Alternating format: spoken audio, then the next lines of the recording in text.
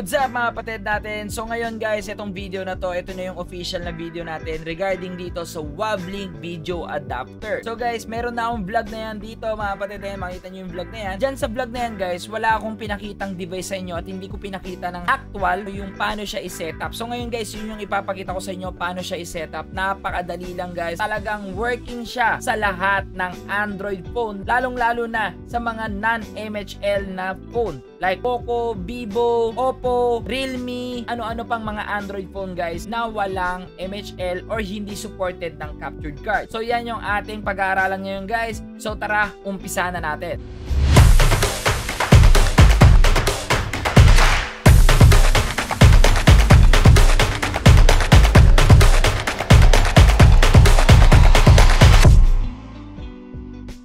Naghahanap ka ba ng mga stream graphics or mga stream design para mag-step up ang iyong live streaming? Para magkaroon ka ng mga animated background, animated overlay, any animated and sound panel mga kapatid, lang lahat ay high quality. So saktong-sakto ka dahil this video is sponsored by Arw1n Tv. Arw1n Tv, it's a one-stop shop mall para sa lahat ng mga content creator at mga streamers. So simple lang, search mo lang ang overlay and madadirect ka na sa window na to at ipapakita na sa iyo ng Arw1n Tv ang mga meron silang design. Lahat ng yan is high quality at animated. At hindi lang yan, meron din sila mga sound alert, webcam overlay, stinger or scene transition, anything na kailangan mo sa iyong live streaming layout or design ay nandito sa Arw1n Tv. Once you purchase, may option ka na single pack or a package. Pero mas recommended na bilhin ninyo ang package dahil kompleto na to. Meron na kayong new panels with a new high quality sound alerts, scene transition,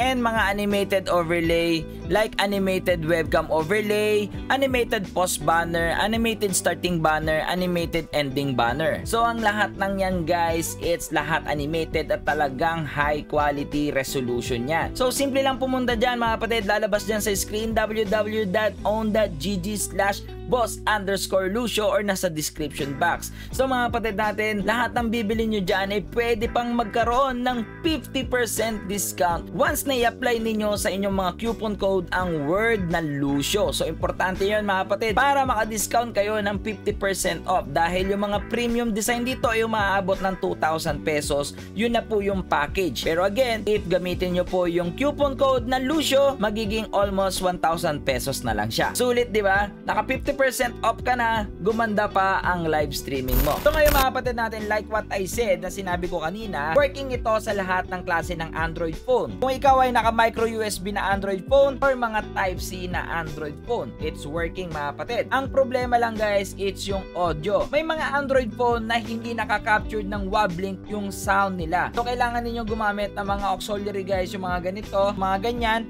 para ikabit sa inyong headphone jack and then ikabit sa line-in ng ating PC or ng ating laptop. Tara mga kapatid, ano ba ang mga kailangan dito? So ang kailangan unang-una guys, itong pinakamahalaga guys, this is the WAVLINK. So itong device na to ang magka-captured ng lahat ng graphics or ng display ng inyong mga smartphone. So next natin mga kapatid, it's a USB dongle, okay, para sa connector sa ating phone. So ganito po yung itsura ng Type-C, ayan ganyan, at ganito naman yung itsura guys ng mga micro USB. So nasa sa inyo na guys kung ano ang connector ng inyong smartphone. This is the micro and this is the Type-C. Yan, ganyan. Kailangan nyo nito mga kapatid natin. Pero mga kapatid, hindi advisable to kasi guys, wala siyang power charging. So, paano nyo i-charge yung phone nyo habang kayo naka-live, diba? So, merong mga binibentang mga ganito na may power source. So, guys, check nyo lang yan sa Lazada or sa Shopee. Or guys, magsasuggest ako sa inyo ng mga brand. So, nandito ang Ugreen, Baseus, at nandyan ang McDodo. Marami pa mga kapatid natin. Kasi sa Android phone, hindi naman ganun kasensitibo yung mga ganitong bagay, yung mga dongle. Kasi iPhone lang naman talaga ang nagre-require na dapat original. So kung makakita kayo guys na maganda quality yan, mukhang matibay naman, go for that. Basta ang recommended ko is may charging port siya para kahit habang ginagamit nyo siya dito mga kapatid natin, ay nakapag-charge kayo. So meron akong dalawang Android phone dito. This is the Xperia mga kapatid natin. I don't know the model again. It's a 2016 model pa. And this is the Nova Nova 3i. So guys, ito ay talagang medyo luma ng smartphone at hindi supported ng HDMI. So guys, dito mapapagana natin sila using this WAVLINK Video Adapter. First mga kapatid, punta muna tayo sa ating Play Store at i-search po ang Display Link Presenter. So yan po yung logo niya guys. Again, yung kulay blue, yan lang po yung ida-download niyo. And then once you download, click open and ganyan lang po siya. So once na okay na yan guys, ganito lang po kasimple ang next step natin. So first, kunin natin yung ating dongle para sa ating smartphone at kunin natin yung WAVLINK na video adapter. I-connect lang natin sila dito. That's it guys, connect nyo lang siyang ganyan. Next naman natin guys, HDMI cable guys. Kailangan nyo ng mga HDMI cable, kahit po branded, it's okay. Pero guys, I must prefer the gold-plated na HDMI para sobrang linaw po or makakuha ng magandang quality. So ikakabit naman natin yan sa ating mga WAVLINK. So that's it. So the other end mga kapatid natin, kakabit natin sa ating mga captured card. So, maraming captured card guys po, pwede nyo pong gamitin itong captured card na to. The HDMI stick guys na captured card po, pwede yan. And that's it guys. Basta nakabit nyo na siya dyan, or kung meron kayong mga Elgato, Media, any captured card mga kapatid po, pwede po. So, kabit na natin sa ating PC. And then, itong dongle mga kapatid natin, ikakabit natin sa ating smartphone. So, once na kinabit nyo siya dyan guys, merong magpa-pop out sa screen na display presenter. Ang sasabihin po, it's a one display link presenter when the USB device is connected. So, yan po yung lalabas sa screen mga kapatid. Makita nyo yan, click OK. And then, once na nag-OK kayo guys, and then makita nyo po, start now. And that's it mga kapatid natin, may display na po tayo. So next niyan mga kapatid, punta na tayo sa ating OBS or sa Streamlabs or any mga kapatid natin na ginagamit nyo yung streaming software. So from your streaming software guys, the OBS or kahit ano, click nyo lang po itong add. Punta lang po kayo sa video capture device. From the video capture device mga kapatid, pwede ninyong pangalanan yan kung gusto nyo. Ako guys, this is the HDMI. Okay?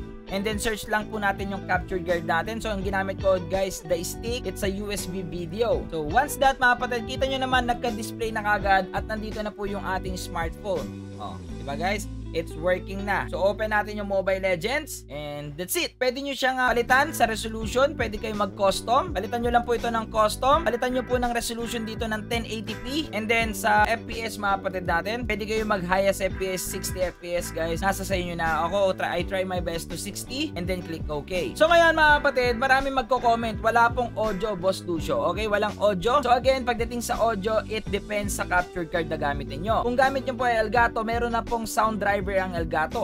Media, meron din pong sound driver. Ang Akasis mga kapatid, meron po silang sound driver built-in sa captured card. Ganun din yung HDMI video capture na gamit natin. May sarili rin po siyang sound card or sound driver. Okay? So guys, kailangan ninyo gawin ito. Balik tayo dun sa ating HDMI. Double click nyo lang. Ibaba nyo lang mga kapatid natin. Scroll down nyo lang. Makikita nyo po itong audio output mode. And then makikita nyo po sa baba yung use custom audio device. So check nyo lang yan mga kapatid natin at hanapin lang natin si USB captured card o yung HDMI captured card na gamit natin. So ang pangalan niya, this is the USB digital audio. So makikita nyo mga kapatid natin sa bar, meron na pong gumagalaw na sound. Pong sound yung HDMI natin. So ngayon mga kapatid, ba't hindi ko naririnig, Boss Lucio? Napakadali lang marinig niyan. Click nyo lang po yung toggle gear and then punta po kayo sa advanced audio properties. That's why mga kapatid natin, lagi ko kayo nare-recommend na lagyan ninyo ng name para hindi kayo nalilito. Katulad yan, the HDMI. Makikita nyo pong naka-monitor off siya. Monitor and output lang yan. And that's it guys. Maririnig nyo na po yan sa inyong mga speaker or sa inyong mga headphone. Okay?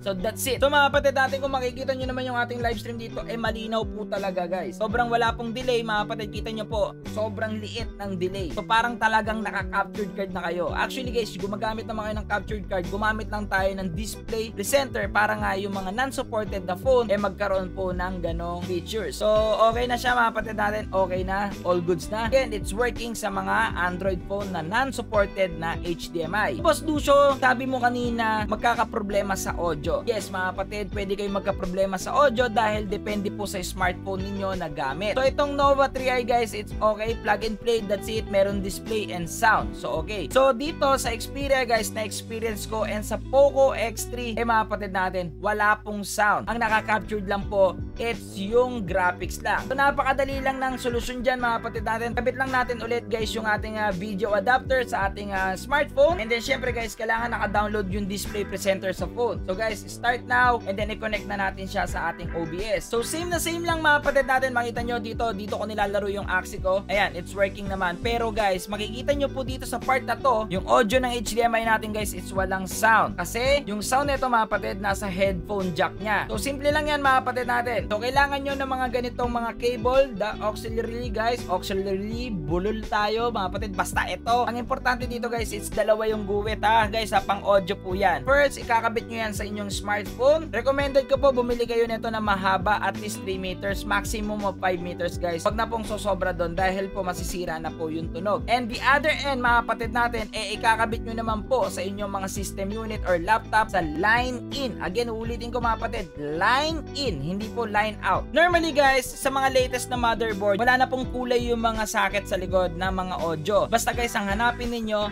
line in. So balik tayo sa ating OBS. So from the OBS mga kapatid, makikita nyo still wala pa rin pong sound yung ating captured card kasi nga mga kapatid, sa headphone nang gagaling yung ating sound. So again mga kapatid, punta tayo dito sa ating source, right click, add, lagay po natin ang audio input captured, and then mga kapatid, ilagay nyo dito, it's a line in audio. So hanapin nyo lang po yung line in ng inyong motherboard. This is mine mga kapatid natin, line in Realtek audio. Click OK, and kung makikita nyo guys, gumagalaw na po yung line in audio natin dito. Ayan mga kapatid, gumagalaw na po. And then wala pa rin kayong marinig sa inyong speaker or headphone. Again, punta lang sa advanced audio properties. Pagdating doon mga kapatid, hanapin natin si line in audio. Line in audio, naka-monitor off, monitor and output. That's it guys. So yun mga kapatid, meron na kayong audio sa inyong live streaming, and guys, wala nang problema. Ang downside lang guys, kailangan ninyong gumamit ng auxiliary cable na mahaba. Again guys, ang minimum natin is 3 meters mga kapatid natin, maximum to 5 meters lang guys. Huwag na kayong sosobra sa 5 meters guys, kasi sobrang masisira na po yung audio ng inyong live streaming. Okay? So yun mga kapatid natin, na-gets nyo naman guys, pinakita ko na sa inyo yung mga kailangan ninyo. Again guys, napaka-simple lang install. Again, any captured card pwede pong gumana dito. Any Android phone guys, pwede pong gumana dito mga kapatid natin sa setup na to. Ang importante dito guys, yung dongle na may charging port. Okay? Kasi itong mga dongle na to guys, yes, magagamit nyo naman. Pero paano pag nalobat na ang inyong phone, paano nyo pa itutuloy ang live streaming ninyo? So yun lang naman yung mga nakita natin mga problema dito. And mga kapatid, final kong masasabi dito guys, napakagaling, napakatalino nito. Para nga guys, mawala na ng limitation na yung mga phone pagdating sa live streaming. Ang kailangan lang natin guys, it's itong WAVLINK na video adapter. So guys, pagdating naman doon guys, sana susunod mas mag-upgrade pa yung mga video adapter para sana guys sa lahat ng phone guys may audio na. Then ang downside din para sa mga ibang phone hindi natin masasabi kung lahat ay makaka-capture yung audio. Pero buti na lang mga kapatid natin, nagawan kaagad natin ang paraan kung paano siya susolusyonan using the cable lang guys para sa audio. Sana nakatulong tong video na to. Again, kung hindi nyo pa rin po na-gets, kasi guys marami nag-comment sa akin guys na hindi daw nila na-gets kasi nga mga kapatid, wala tayong actual na explanation, na wala tayong actual device. So ngayon guys, pinakita ko na sa inyo, naggumana sa dalawang non-MHL na Android phone itong WAVLINK punta dito sa aking captured card. Again mga kapatid, any captured card work na work dito, lalong-lalo na kung kayo ay naka-Elgato. For sure guys, sobrang linaw ng live stream nyo. So yun lang guys, sana nakatulong tong video na to. Again, nasa description box lahat ng link na yan kung gusto ninyong bilhin. Kaya kung ikaw ay bago dito, don't forget to like, share, and comment, and subscribe, at maliit na bell para lagi kang updated sa lahat ng ating video. Again mga kapatid, I'm Arw1n Tv, aka Boss Lucio, ang inyong stream coach para sa inyong mga stream and tech problem. Happy streaming!